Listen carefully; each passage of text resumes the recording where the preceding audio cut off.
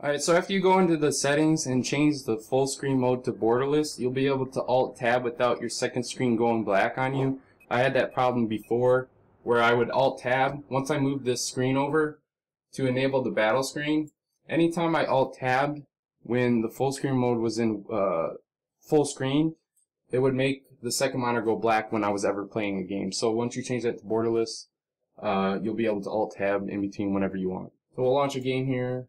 And once that's launching, the game will launch on your main screen, and then you can move your window over here. And once the game does load, you can Alt-Tab, and your game will stay up.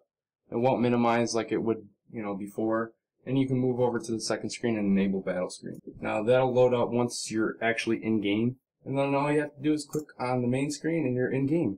Now anytime you're in the game menu or you're choosing your loadout, you can move your cursor over to the second screen.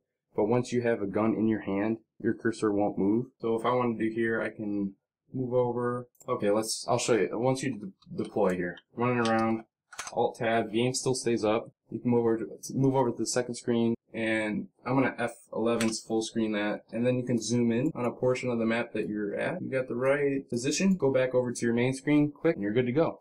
Now you can just look over and see what's going on. You want to move that screen. If you want to zoom out again, just Alt-Tab.